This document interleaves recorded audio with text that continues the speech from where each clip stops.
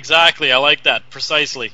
Sorry, It goes on to say they also believe that they have the right to use force, including deadly force, in defense of their land, property, and family. And my response to that is, yes, you come to my house and you bring that kind of pain my way, I do have the right to use excessive force in defense of my land, my property, and my family.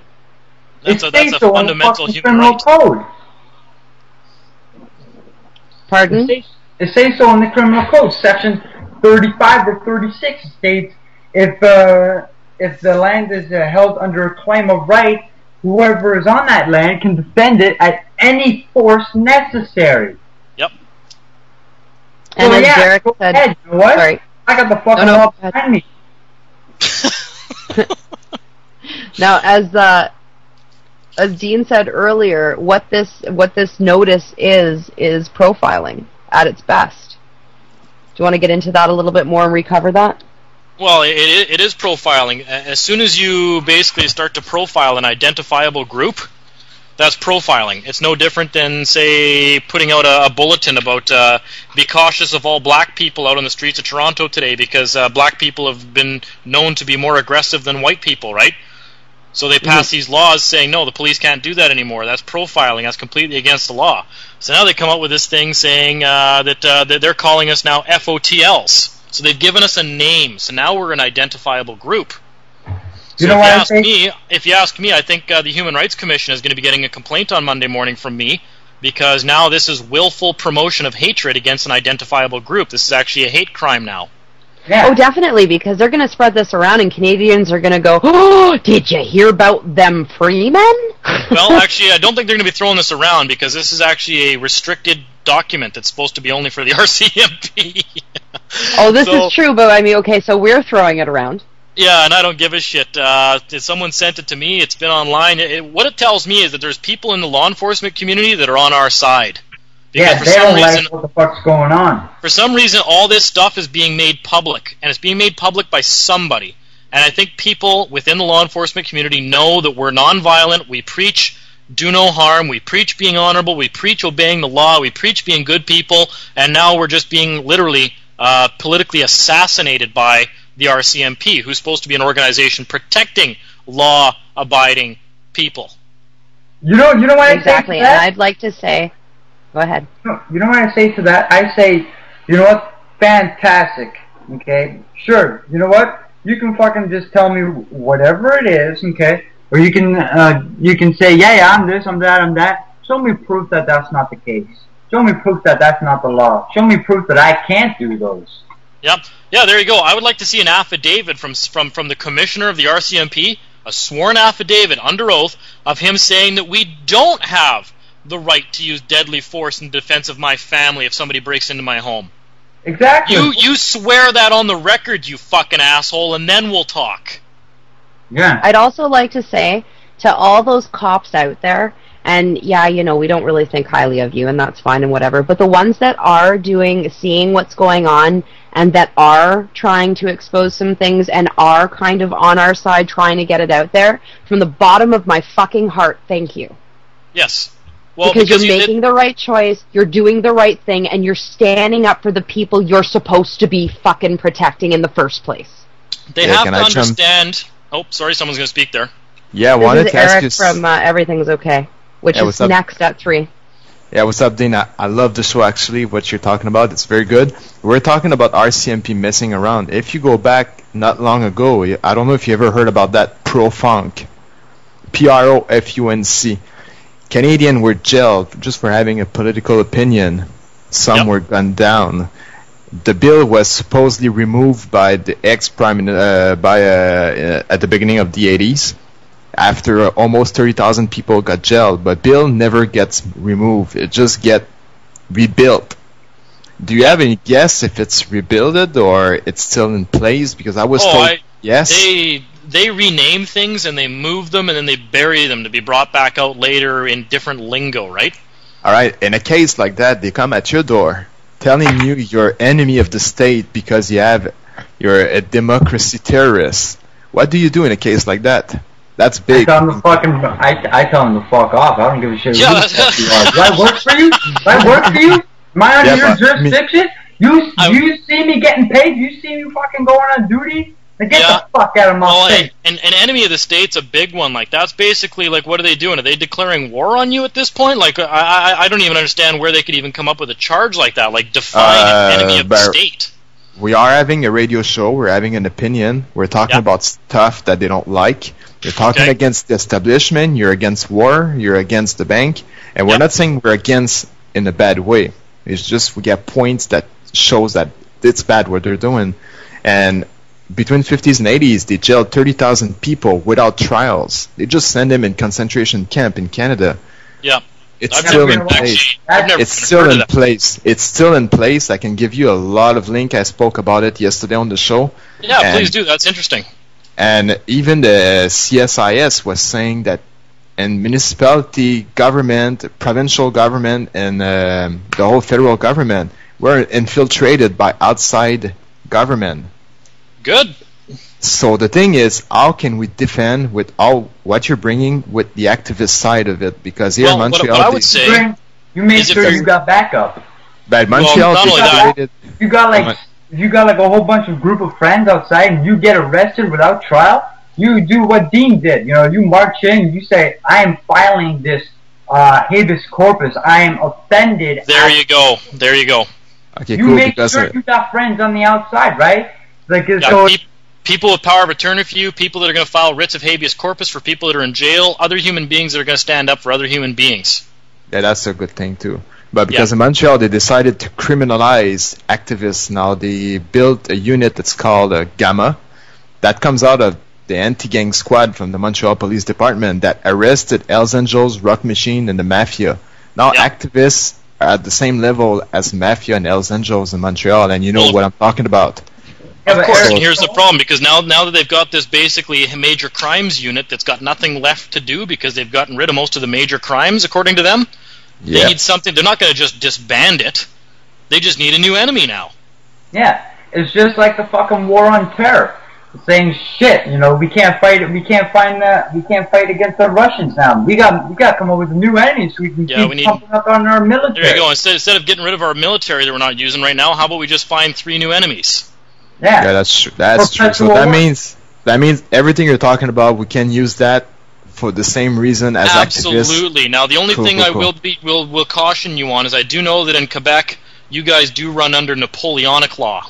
Yes, I know it's the worst place. Which is different from the rest of Canada. That means you guys only have the rights you've been afforded by government. It's the opposite. It's the exact mirror image of Anglo-Saxon common law.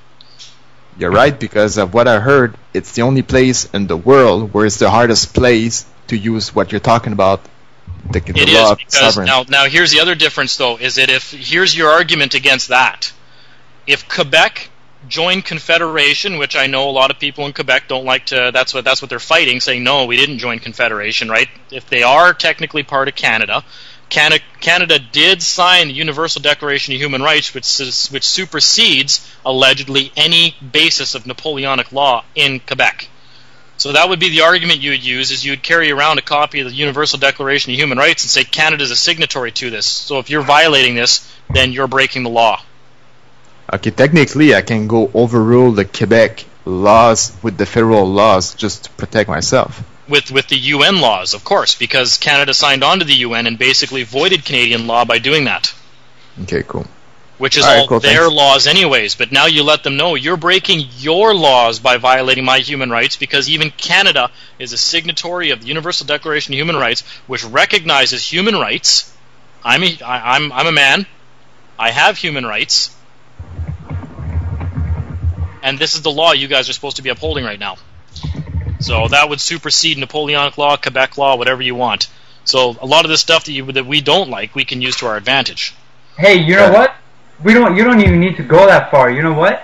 You got human rights. Quebec's got human rights because you know why? Because Quebec is a part of Paris, the Treaty of Paris, 1763. State that Quebec is in fact still under the rule of the French king, and the French king is part of the French government, and the French government is a signatory of the Declaration of Human Rights. So if you got an issue with that, you bring that instead of the Charter of Rights and Freedoms for filing, or you can do both or whatever. But for Quebec, all you gotta do is put in, instead of the Charter of Rights and Freedoms, you put in the Treaty of Paris and the Universal Declaration of Human Rights. You file those two in the record, let's see how fast they drop the case. The Treaty of Paris, huh? Yeah, Treaty of Paris, 1763. Yeah, and actually, France has another document that goes back to the 1700s called just the Declaration of Human Rights was drafted by a Frenchman back in the 1700s. It's not the UN Declaration of Human Rights. It's known as the French Declaration of Human Rights or something like that. It's another document altogether. You can bring that up too. There's all sorts of stuff you can look up if you research online a little bit.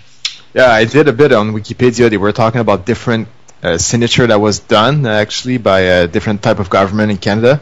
And they were talking about the Treaty of Paris and all those names. I just wanted to make sure that which one we can use in Quebec, because actually Adam, the other guy on my show, is totally into your videos, so now he's trying to learn that way.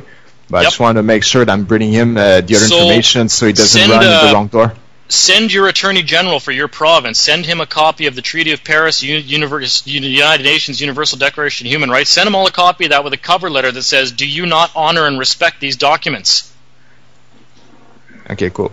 If they do, then they can't fuck with your human rights. If they don't, then they're violating the law. They're kind of in a tough spot once you contact them and put the burden on them to say yes or no. Yes. All right, perfect. Exactly. Thanks, man. No problem, dude. So there, I hope that answers somebody's questions. No, that's fantastic. You guys have been doing an absolutely great job. I mean, I love having you on because you're answering questions that we all have, and for those that are new that are listening to the show are realizing, hopefully, that they don't have to put up with a lot of what we've been sold. We don't have to eat what they're serving us. We have our own rights, and it's time that we take our power back. Yes, actually, which is the reason why I'm doing these shows, because this is what I want for myself, and I can't want something for myself and not share it with other people, because then if something happens to somebody else and I knew that something that could have helped them, then I'm responsible as much as the next person for harming them, as far as I'm concerned. Yep, I covered that all actually in episode 6, I think, that got uploaded finally. We talk about the fact that your true power is actually in your purchasing power, your ability to spend your money where you want to spend it, right? That's ultimately what it comes down to, is we don't have to give these assholes our money, we don't have to shop at Safeway, we don't have to be doing all this nonsense that we're doing and buying the GMO food, but we're all doing it. We're actually the ones that are asking for all this cheap food. So they're just producing what we've asked for. Yeah. Yeah. So, and then you get all these guys that are going to protest the G20, and on their way to the G20 protest are stopping at Starbucks for a latte. Like, are you kidding me? Nah, I personally think Starbucks overcharges on fucking everything. It's crap. It's not good coffee at all. The coffee isn't even good. It's fucking garbage. Neither is Tim Hortons. Everybody goes to Tim Hortons, and I'm sorry, but Tim Hortons is disgusting, and it rots my stomach. It's the worst thing I've ever drank in my life. Hey, fuck Tim Hortons, man. I get fair trade coffee. That's what I get. And we love our fair trade coffee. I have to say it again, man. I got injured and they kicked me out of the job for not paying me, man.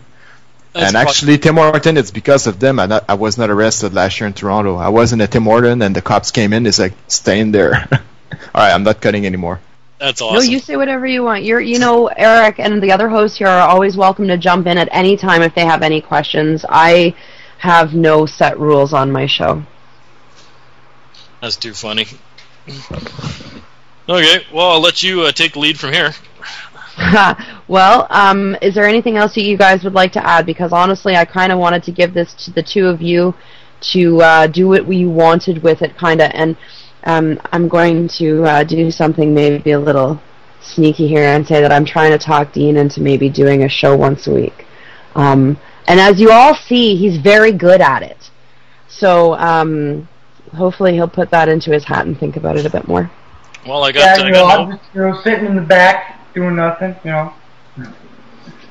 Derek, you're fantastic. I'm sorry. No, you know what, Derek? It's funny because every sovereign that I've talked to, and I've been talking to more and more and more since I did the first interview with Dean, and I have to give him props because he opened me up to a whole new world of the sovereignty that I wasn't aware of. And then I was introduced to Derek because of it. And then after being introduced to Derek, I was introduced to somebody else, and somebody else, and somebody else.